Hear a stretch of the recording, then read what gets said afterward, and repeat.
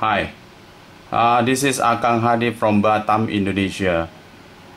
Today I want to make the replacement of NSL32. This is opto isolator that this component is normally using for APEX Audio Amplifier, but actually you can use for any other application. Okay, let's see what is inside in this NSL32.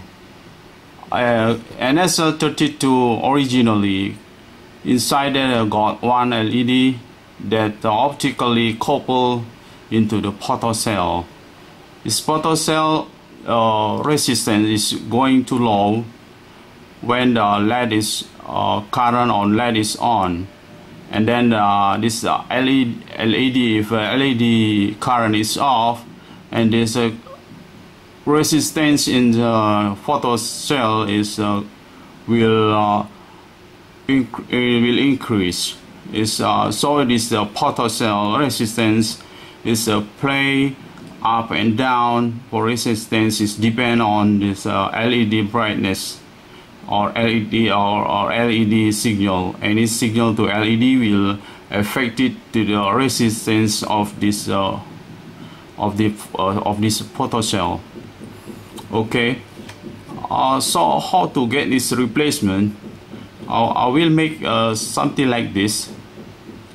This is LDR, and this is red LED, and then this is we cover with heat shrink tubing. But anyway, you have to get this red LED only, the red LED only that can on in 1.6 volt, because forward voltage for maximum for original NSL32 is 2.04. That is the maximum voltage. So we have to find out that the LED in the market that can on in under 2 volt. So I found that 1.6 volt is on. It's only for the red LED, but you have to find out even the red LED. Also, some of them is on at the 2.0 volt.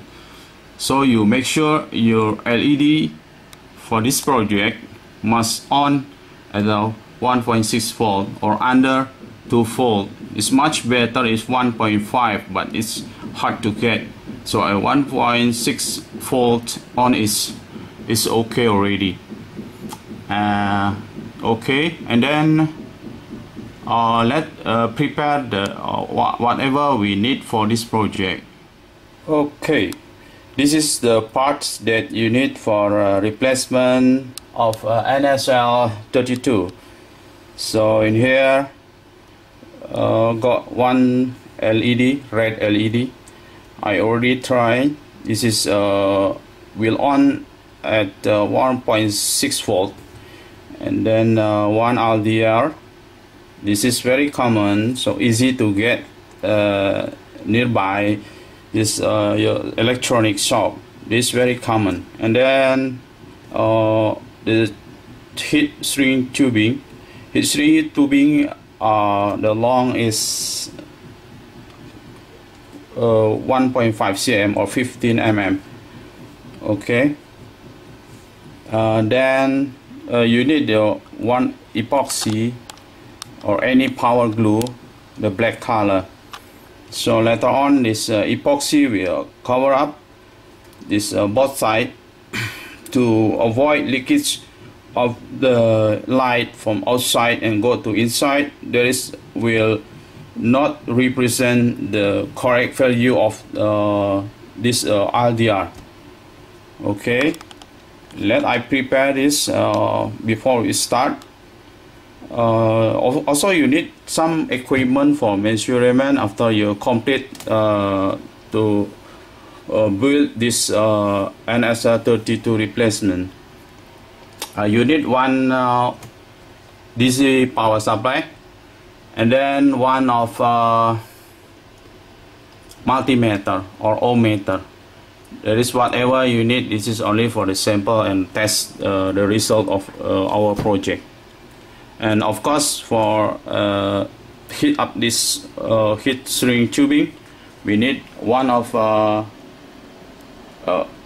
hot air. Any hot air you can use. You can use. Okay, one hot air to make this string wrap both this component, LDR and LED. Okay, let me start.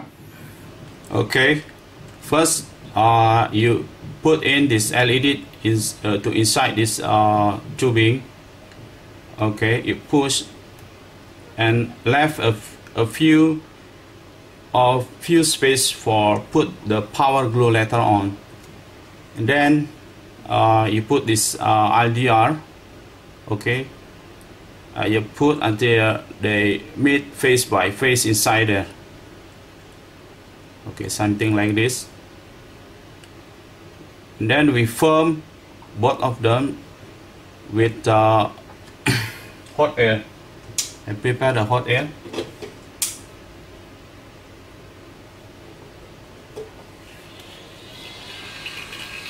So we will make their joint with this hot air.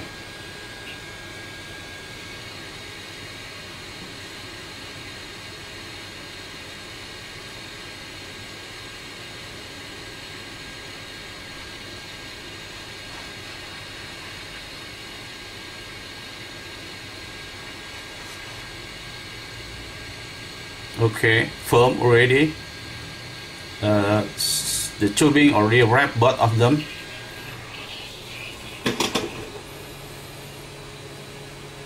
And then next is put this epoxy for both sides. Why I put epoxy? Because if you not put epoxy inside this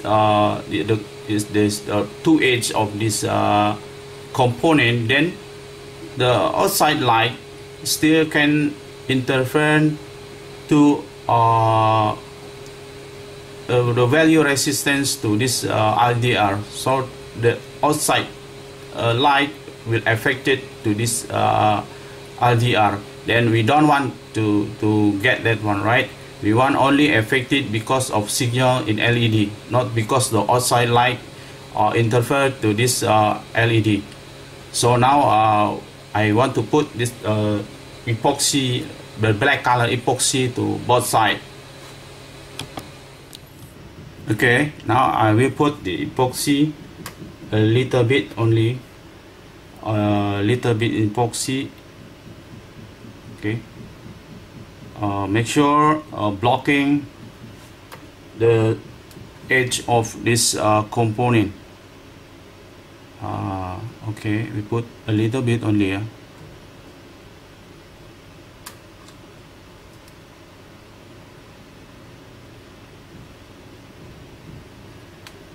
Okay, something like this. Okay, the other side.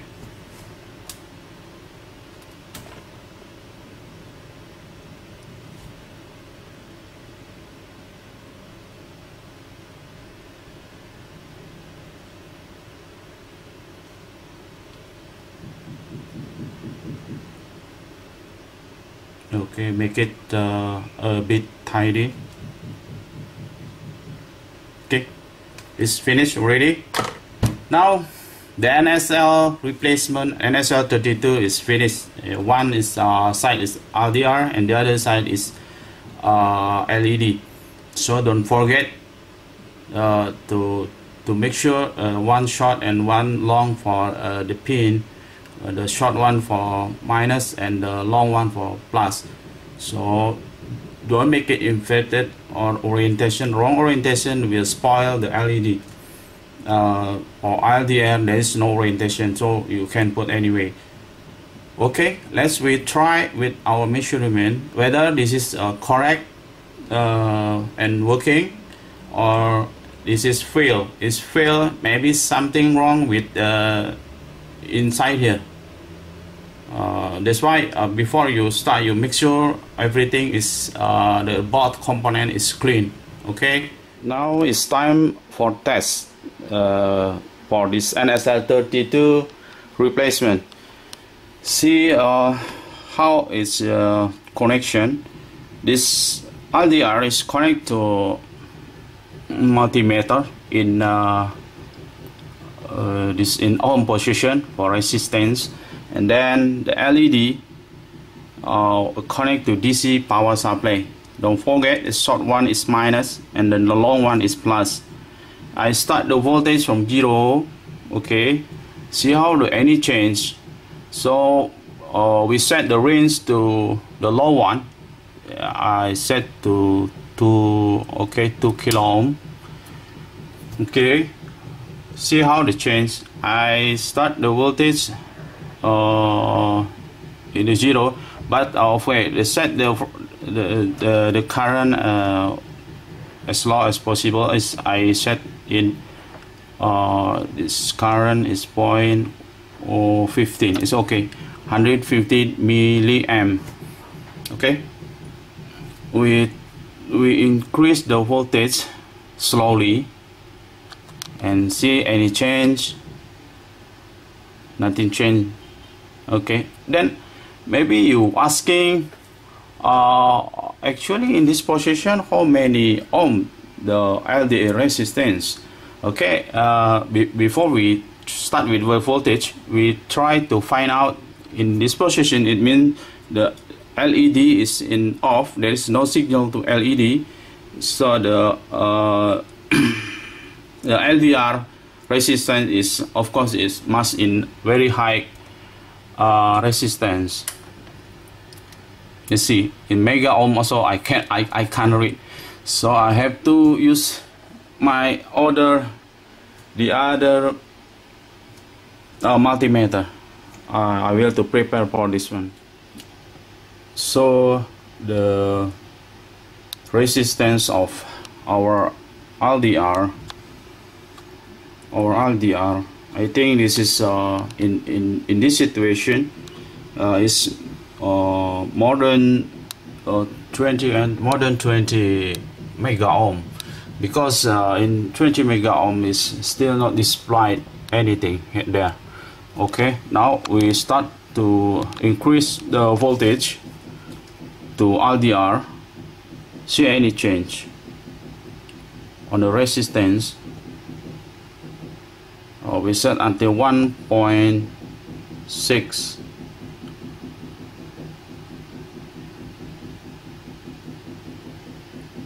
No display yet.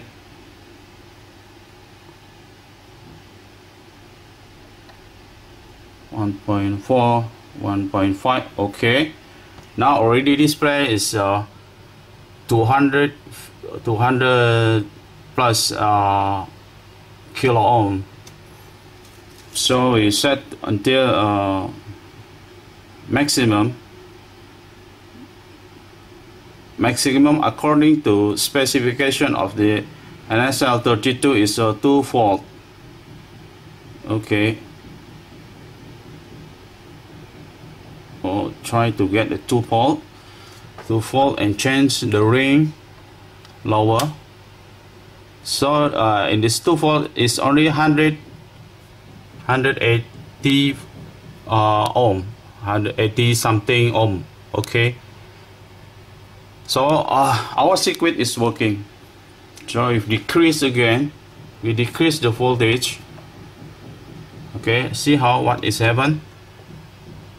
900. So if you decrease the voltage to LED, and then the value of LDR will increase. Okay, how many ohm in 1.7? We check here is 4 kilo ohm. Try to decrease until 1.6. Okay, 1.6 is 66 or 65 kilo ohm.